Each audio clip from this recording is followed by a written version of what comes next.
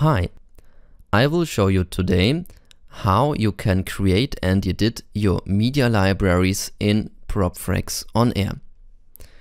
I will show you all this at the Settings tab at Folders Libraries. So you can create and edit your media libraries where your music files are stored, your card roll libraries where your jingles are stored, and you can even set your VST plugin path or Winamp plugin path, and you can set your script library path or even add additional script libraries.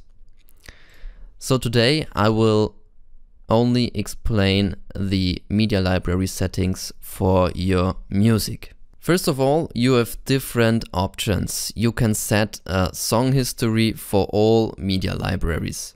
You can set recursive, for example, to include subfolders within folders, which shall be included to your media library at loading your media library. You can set autosave mode for saving your media libraries every 60 minutes. You can also set cache library sync files, where, for example, for folder-based libraries, ProppFrexx creates at the folder a little ProppFrexx on Air playlist file, where your folder library metadata files are stored within this playlist file to load your media library faster. You can also set automatic library reloading or rescanning options. So at reloading a media library, ProppFrexx looks if a new track was added or even if one track is excluded of this library. And rescanning means that ProppFrexx looks on the meta informations, and if anything has changed, ProppFrexx will change this only at rescanning your media libraries.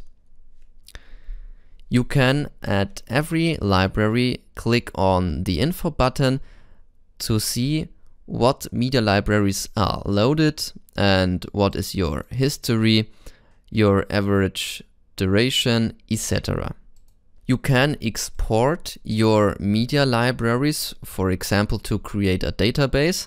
So you can click, for example, on the categories of your media library and then export this as ProppFrexx playlist file database or CSV file. So this option you will need, for example, to create a database if you want to have a remote database for connecting different ProppFrexx instances.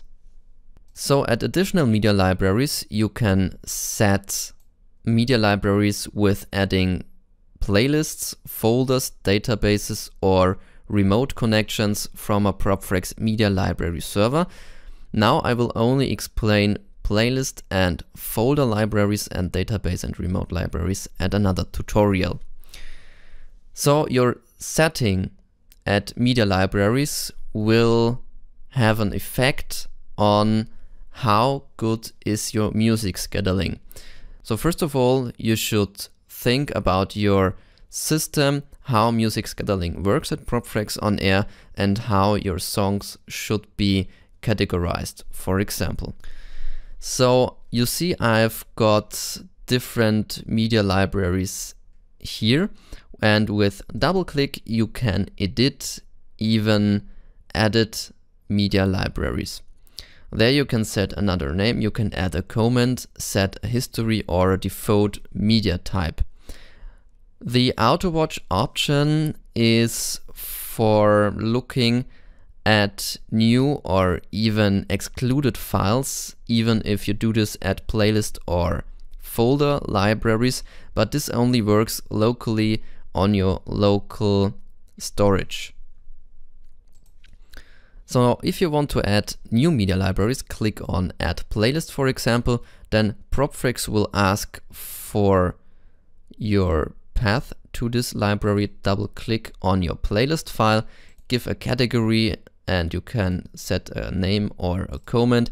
You can set a history and exclude your library from reload.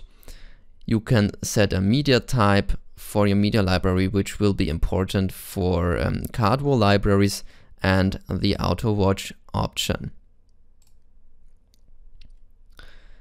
With right click, you can also move your media library to another category or create a new category.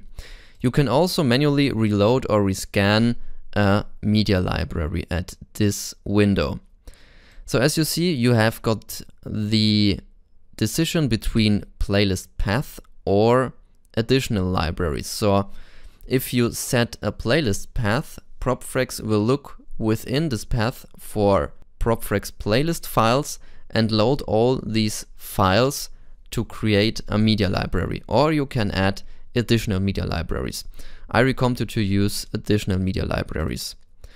So now what should you do if you have a network storage and have to work with different ProppFrexx instances and manage your music scheduling from different PCs?